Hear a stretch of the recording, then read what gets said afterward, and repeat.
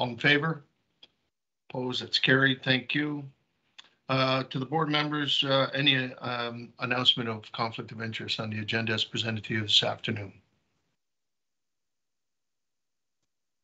All right, hearing none, that that'll be noted. Thank you. And updates, I'll call upon Dr. Nazateri to give us an update on our favorite subject for the past 26 months, COVID-19, where we're at and where we're going. And so I will turn the floor over to you, Dr. Nazateri. So members of the Board of Health, Board Chair, Mr. McNamara, my colleagues, thank you so much for allowing me to share my perspective today. With your indulgence, I'm not going to speak that much about COVID, and I'm going to talk a little bit more about monkeypox, but we're in a more quiescent phase of COVID. I think the reason we're in a more quiescent phase is probably disease activity is lower. I also think that in the summers, and one has to consider that in general respiratory diseases are less prominent for a whole variety of reasons. I do think we still have to maintain our vigilance, and I don't think the pandemic is over. But I think we have to at least consider the possibility that we may have an upsurge, an increase in COVID activity as the fall comes forth. We are seeing increased activity in the flu. That's a challenging thing to manage, to the extent that this is typically the end of the flu season, and we're now seeing we're having lots of reports of flu documented on testing. One has to be cautious in how to interpret that, because it's also the number of tests, the number of people who test positive is in part a function of the number of tests you offer. And but I think it's a true signal that we have a resurgence of flu, and we should monitor that. One of the reasons we did not have flu in the previous 2 seasons is people were engaged in wearing a mask, social distancing, or physical distancing. And now that we have additional relaxations, we probably have increased flu activity. I want to shift a little bit over to monkeypox. And at the onset, and the goal of the Public Health Service is to keep the community healthy, but also have a meaningful balance between the risks and the benefits of community-wide interventions and community-wide approaches. So we've been all hearing about monkeypox, but what exactly is monkeypox? Well, a pox, metaphorically, is a plague or a curse. You may even hear a pox to you and your family, I think was used in the literature. But in medicine, words have more precise and defined meanings. So a pox simply means a skin rash that's caused by a virus that's characterized by pimples that ultimately contain pus or fluid. There are lots of pox-type illnesses. There's chicken pox, there's cowpox, there's monkeypox, molluscum contagiosum. So pox is merely a descriptor. Monkeypox is one type of pox disease, or pox-type disease. And it was, in fact, first discovered in monkeys in 1958. The first human cases were in 1970. I hear it's an important point to at least understand or to acknowledge that monkeys were probably not the natural reservoir. I think the general view is that rodents are the natural reservoir. But I think that's still up for debate. So the first human cases of monkeypox occurred in 1970, and monkeypox is part of a virus family that includes smallpox, cowpox, a virus called vaccinia. What are the symptoms of monkeypox? So the typical course of someone with monkeypox is they feel unwell for a few days, and then they get a rash on their face, their thorax, their hands, their genitals. The feeling of unwellness is many times associated with fever, chills, muscle aches, fatigue, a headache. But once somebody gets the rash, then you'll start to see that rash persist for 2 to 4 weeks. The rash will ultimately scab over. Is there a treatment for? Is there a treatment? Yes, there is. First of all, if you do get monkeypox, there are medicines one can get to try to attenuate the course of illness. There's also what we call post-exposure vaccination, meaning that if you're exposed to monkeypox, but not yet have the disease, we could vaccinate people. And theoretically, we could vaccinate people against the monkeypox altogether.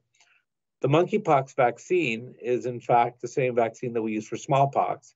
And until 1972, let me qualify that, until the 70s, I think 72 was the cut point, people were vaccinated against smallpox. Smallpox was eradicated, I believe, in the 2000s in Africa. And so people aren't getting smallpox vaccine. So there is a vaccine.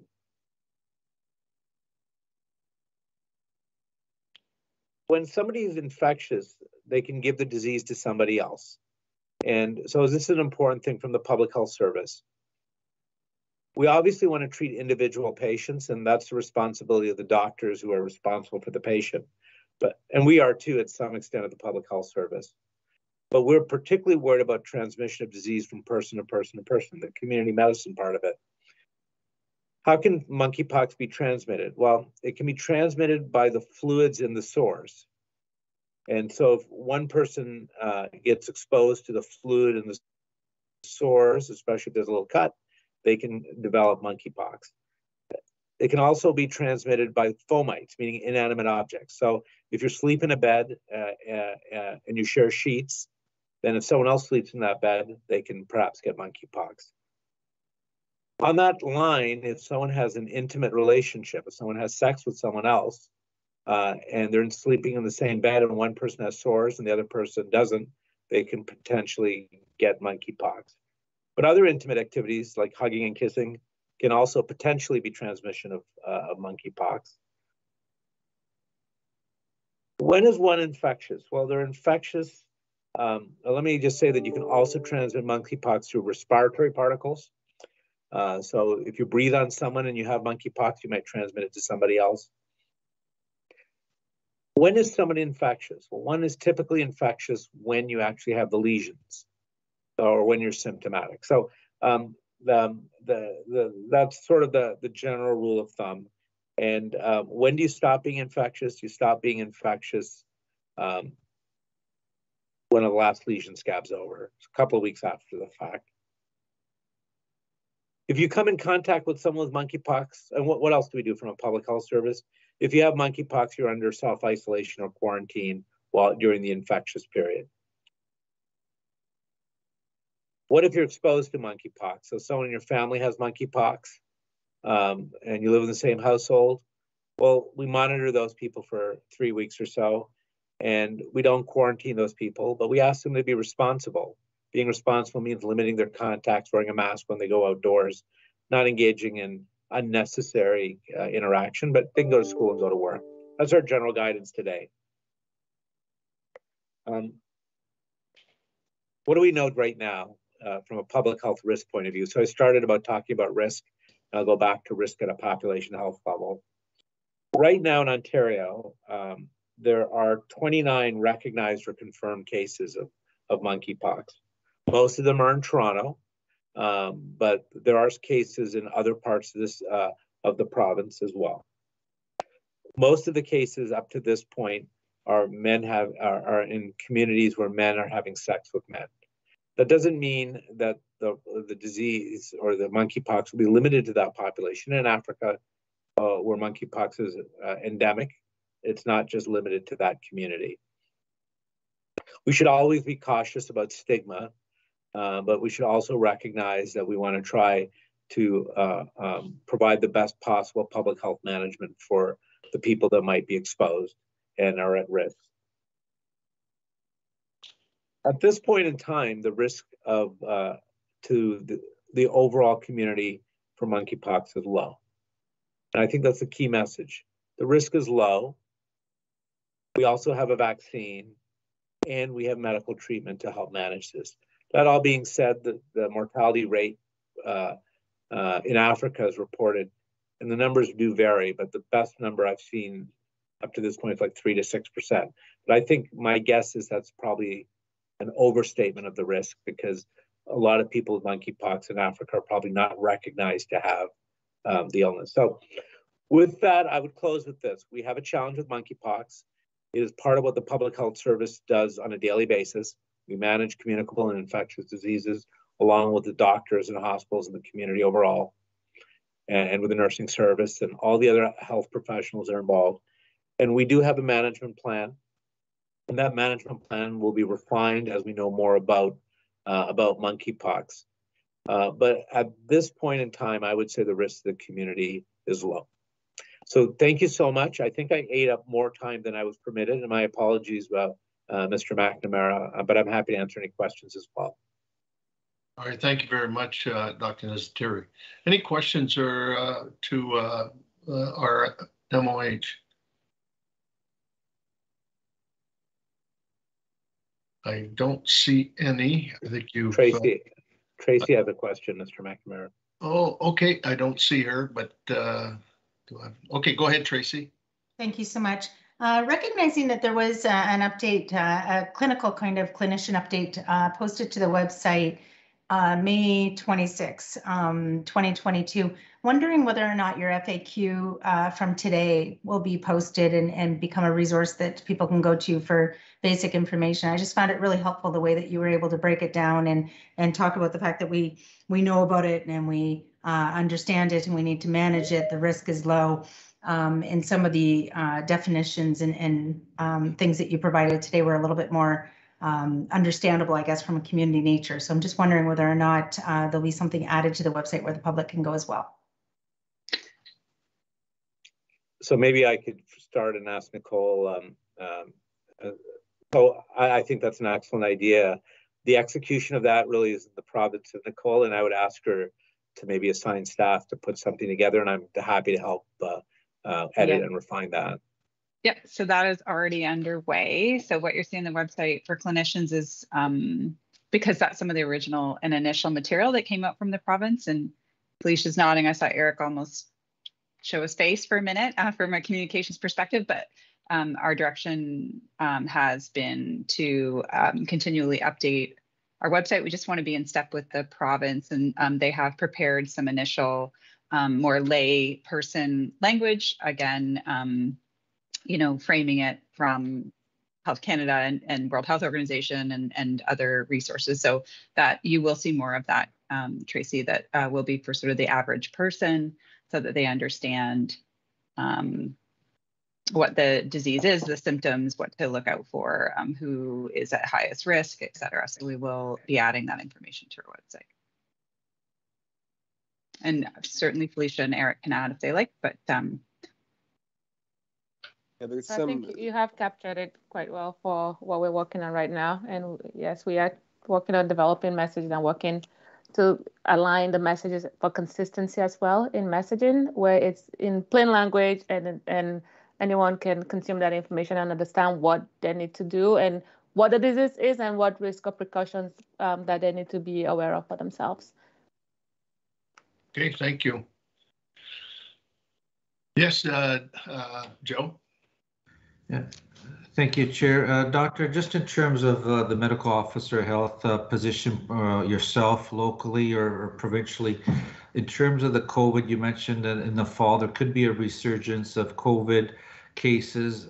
If that's the case, what messaging or recommendations would we give parents, especially in that 12 to 17-year-old range where they got their, some got their vaccines, their second dose?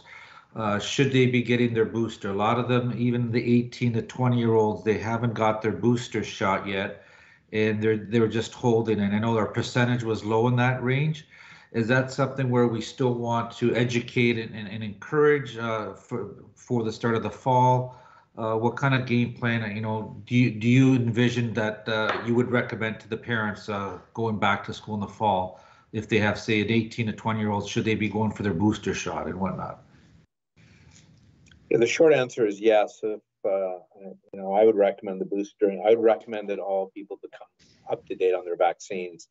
If I could just expound on that a bit, we have waning immunity. So after a certain period of time from your last injection, you lose the effect or lose substantively the effect of the vaccine. That's either 4, 5, 6 months after the fact.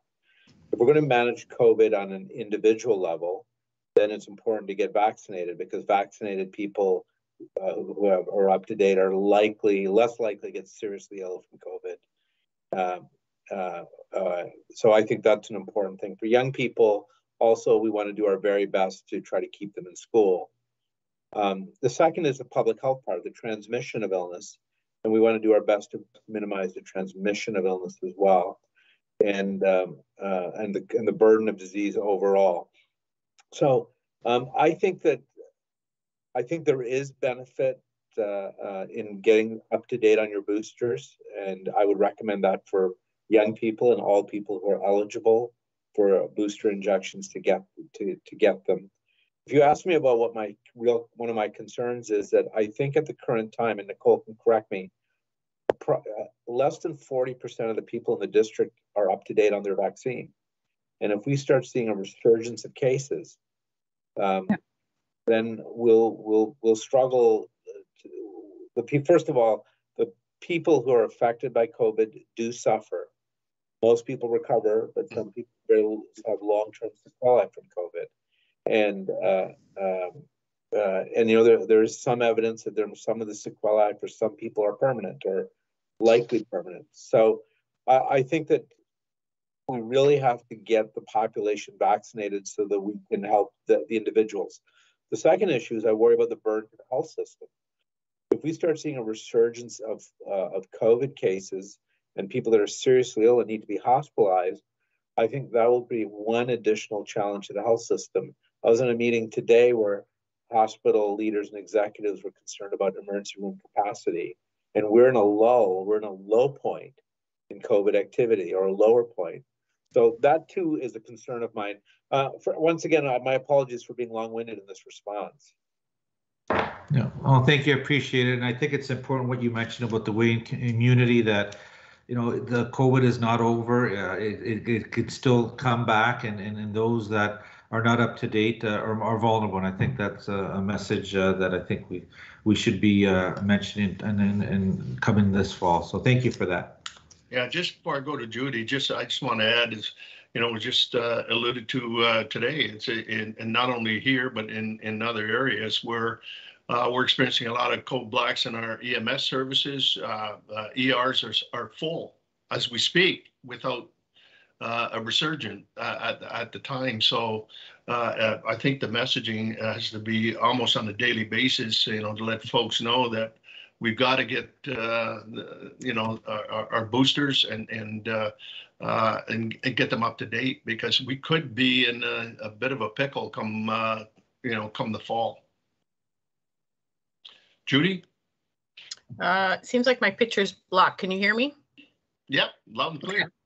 Okay, so a couple questions for Dr. Necessary.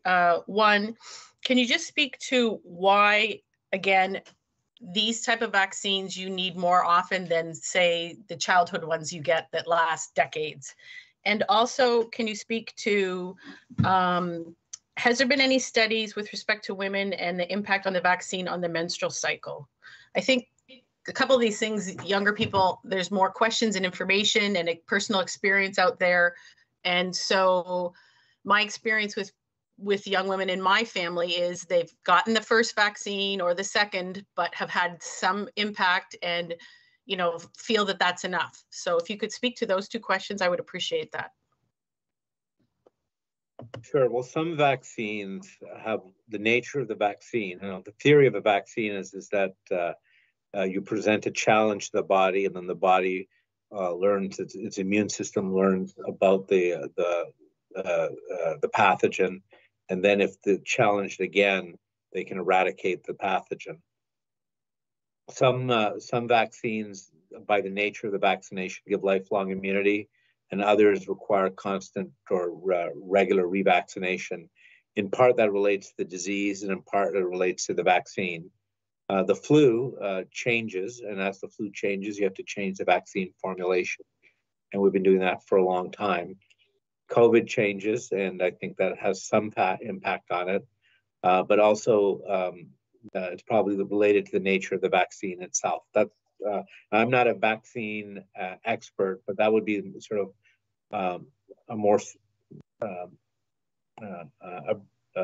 cursory understanding of that. I don't think there's any compelling evidence that menstrual cycles are affected by COVID vaccination. Medicine, you never say never for anything. You never say never, but I think the wealth of the evidence is that there's no real effect on the menstrual cycle. But you know what? Just to be sure, because the literature is full, we'll do a search on this, and at the next board meeting or before, we can discuss that. But to my understanding, there's no real effect on the menstrual cycle related to vaccination. Now, my colleagues can correct me if I'm wrong, but that's my understanding of the literature up to this point. Thank you. No, this question has been asked and reviewed by Public Health Ontario. And so Dr. Theory, we can probably just pull some of those reports and share them, but a review of the body of the evidence doesn't really support that claim. Okay, good. Thank you. All right, any further questions or comments? Yes, Ed. Yeah, thanks, Gary. Can you hear me? I wasn't sure. Yes. Anyway, I have a question. I think part of it had been answered by the doctor. You were saying that the flu is changing, COVID had been changing, so we have to keep on top of it. Every once in a while, we have to come up with a new vaccine. And kind of the reason I asked for it, this morning I went to Shoppers Drug Mart and I picked up, this is my 4th shot. I was saying to myself, that's it, that's the end of it. But listening to you, it seems like we have to be ready when the disease have changed. That's what my concern. Well, also about the fact that the vaccine's biological effect is more time limited. I think that's really the phenomenon that we're dealing with is the virus is changing, but also the vaccines has a time limited benefit. It's not, we give boosters for other vaccines as well. As a general construct, I think moving forward, we have to normalize our lives towards COVID. And that means that, among other things, that when there's higher disease activity, we have to have more public health measures. People have to make rational choices about risk versus benefit. Getting a regular vaccination, it should be part of the suite of interventions that one has to consider moving forward. I think that's to me, that's the most rational public health approach, is to say we're just going to have to learn to live with this, just like we learned to live with HIV. At some point, we'll have more robust and available antiviral medications, more refined vaccines, and we may have to just modify our treatment or public health management. But for now, I think the booster on a regular basis is going to be what we need to do. Thank you very much, Doctor. You're welcome. Okay, any further questions to Dr. Nazatiri? Okay, don't see any hands, so then we'll move on. Thank you again for that, Dr. Nazatiri. So we'll move on to the approval of the minutes of our board meeting of May 19th, moved by Judy, supported by Ed. On those minutes, any errors or omissions? Hearing none, all in favor? Opposed, if any, that is carried. Thank you. Business arising, board bylaws, Nicole, and I think you want to talk about the procurement policy. Mm-hmm. So we a little slower than promised on our progress towards updating some of these elements, but this is just part of the policies and the adjustments to our bylaws. So not for decision at this time, just for review and any questions. And you'll find it in your package. I'll maybe turn over to Lori if she wants to highlight any of the specific changes that were made to the procurement policy. And then we're happy to answer questions, and it'll come back in a future time with the rest of our bylaws for approval. So I'm just going to share my screen.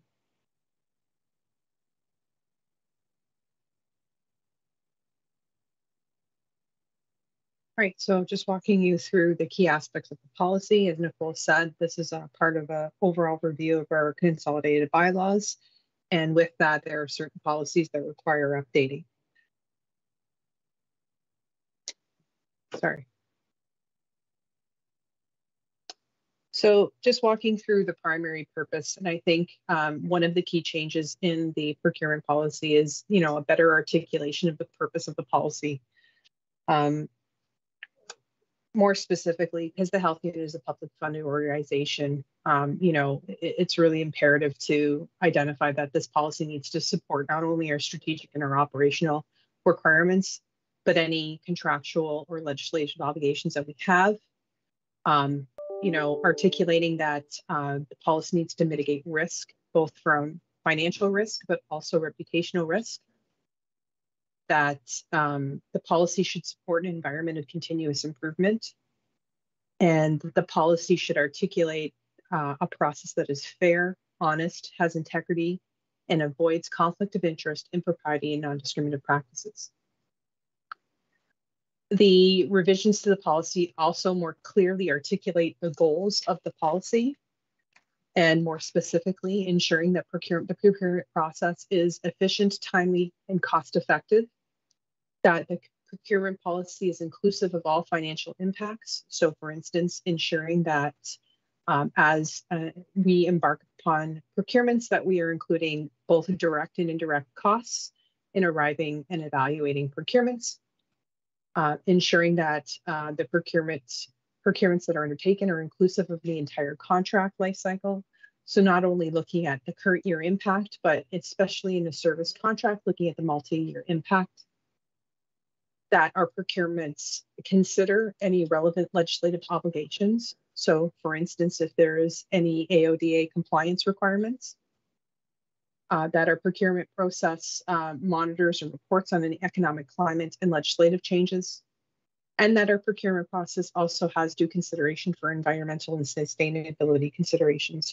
So for instance, as we're looking at things like copiers and printers, ensuring that we are getting equipment that is environmentally friendly and cost effective. Previously in our consolidated bylaws, as I had referenced last month, there were values, approval values that were included within the context of the bylaw. Those values are no longer included in the revised bylaw and are just specified within the context of the policy. So the next two slides delineate the various procurement values. The changes from the prior policy are that the low dollar value procurements were previously $0 to $250, and now we've changed that to $0 to $500. Non-competitive procurements previously were from $250 to $2,499.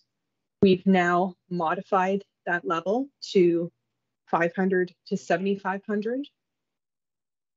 And then a second level from $7,500 to $10,000.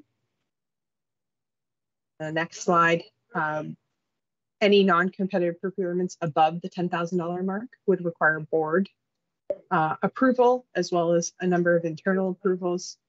And then, of course, anything over the $100,000 mark at a non-competitive level would require board approval, or at with competitive procurement, could be approved by the CEO. So irrespective of the procurement value, however, the policy clearly articulates that it is always best practice to endeavor to ascertain the best dollar value for what you are acquiring, and obtaining multiple quotations to support. So while something might be a $0 to $500, it still may be more efficient from a dollar value perspective to obtain other quotations to get the best value for money. And the last thing I wanted to touch upon, the previous policy did speak to a review of the policy. We've now identified that the policy review period will be a 2-year period to align with what is stated within the context of the revised bylaw, or more frequently if there are significant legislative requirements that would require us to revisit the parameters of our bylaw. Additionally, we have an audit requirement, and there are some specified procedures that will be undertaken on a quarterly basis by the finance department and then reported both to the leadership team and as well to the Board of Health. I'll stop sharing my screen.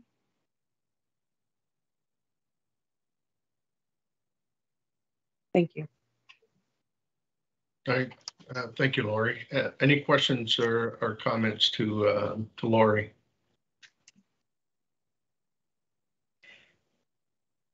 Yeah, go ahead, Mark. Thank you. To either Lori or Nicole, I guess I'm just curious about maybe an example of a non-competitive quote that's either over $10,000 or over $100,000 requiring the board's approval. What circumstances would that be? I imagine there are probably some sole sourcing implications that need some flexibility with that, but is that the extent of it, or are there others that I should be aware of as a board member?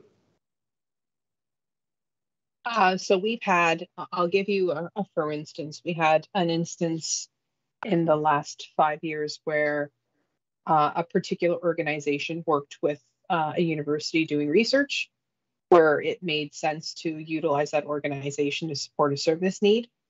So that is something that was documented in a board resolution and brought to the board for their decision and approval before proceeding with the contract. There could be a scenario where, again, it's licensing. So we had a scenario with regards to a certain application that was used by multiple other health units that it seemed ideal for us to migrate to an application that other health units were using. And that was a single source option that was brought to the board, recommended to the board for their approval. So those are instances, but again, each instance would have to be reviewed in isolation to determine. I think what you're asking is how often or what examples would we now for things under $10,000? Where is that more what you're asking, Mark? It doesn't happen often. No, it was when I was looking at the matrix that was up on the screen, and it spoke to 10,000 to 100,000 and 100,000 and over non-competitive procurement process requiring board approval, and that there would be a report brought before the board making such requests and providing adequate explanation for why it would be non-competitive. So I'm just trying to understand the scenario or the formality of something like that. Yeah, so Lori's correct. In applications where other agencies have moved forward or there's a timing need and we need to move quickly, would be examples that we've brought forward in the past for consideration. But again, those are relatively infrequent, Mark. And again, it would be something that the administration would be reviewing in quite a bit of detail before they brought it forward to the board. Thank you. Okay, any further questions or comments?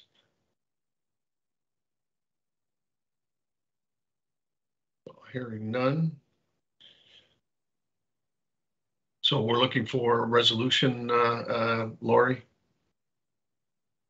I believe we would just be accepting it, receiving it. It's just for receipt for information, and we'll bring it forward with at the end with the rest of the bylaws for approval. Okay, thank you. Then what would be appropriate would be a motion to receive Lori's report. Moved by Aldo and supported by Joe. No further questions or comments. All in favor? Opposed, if any. That is carried. Thank you. All right, move to consent agenda. There are 4 items there. If I could have a motion to receive the consent agenda. Mark, thank you, and supported by Ed. Okay, is there any items that out of the 4 that certainly administration you'd like to highlight in your report?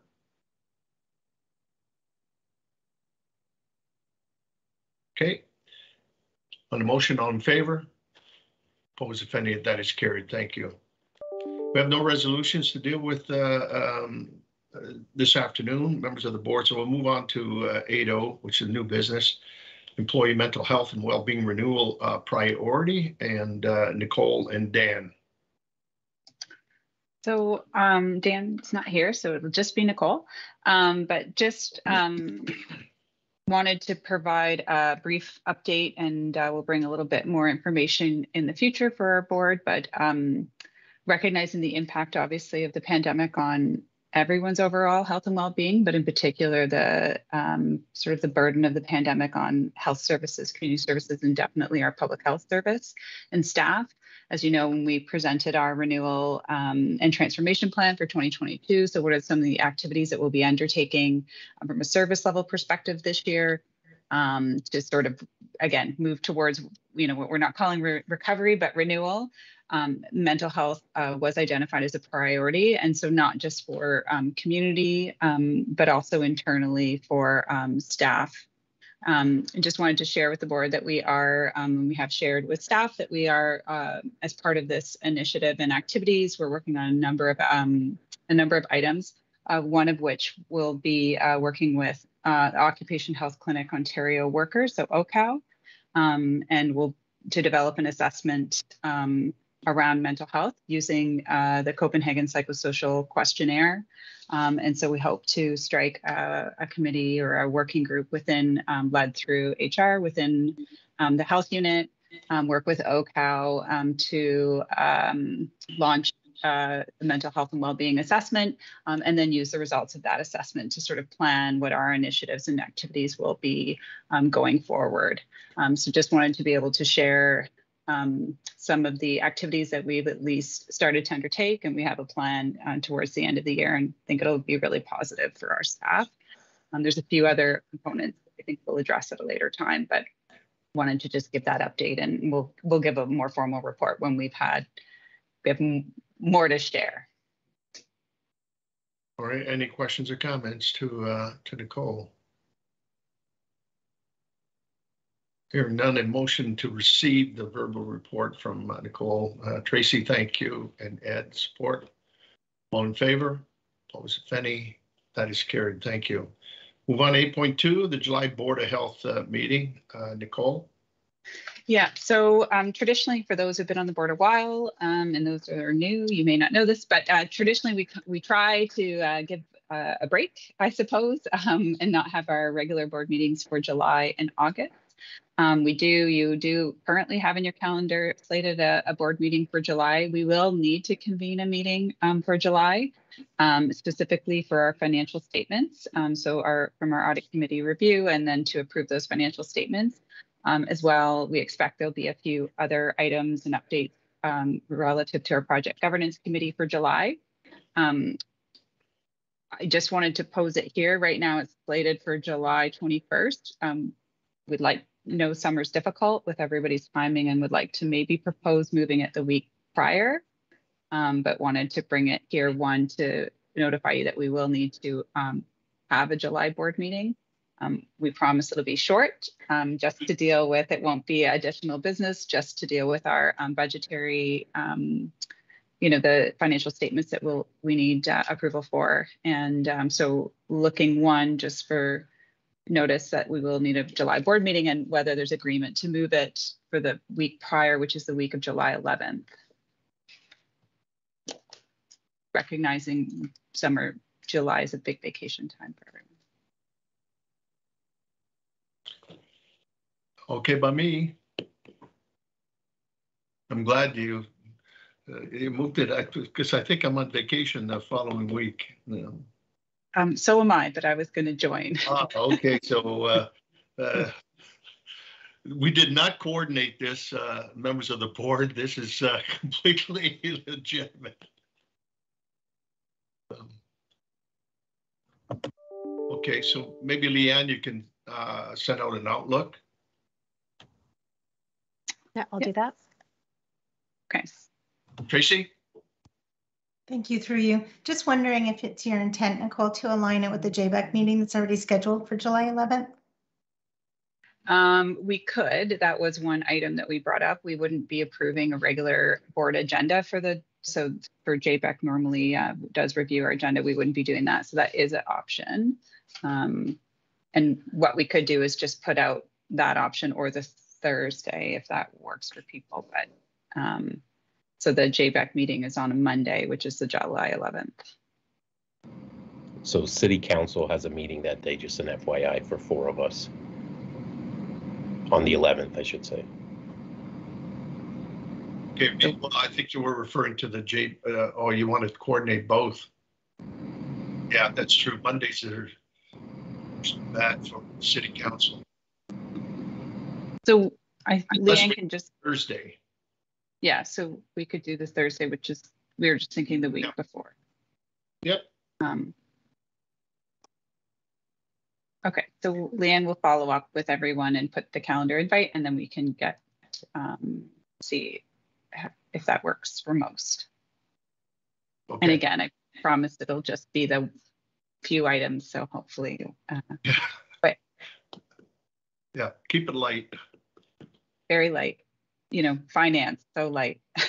Yeah, finance, very light. Okay. So we'll leave it in Leanne's capable hands. Send out a request and Outlook, and then we'll certainly go from there.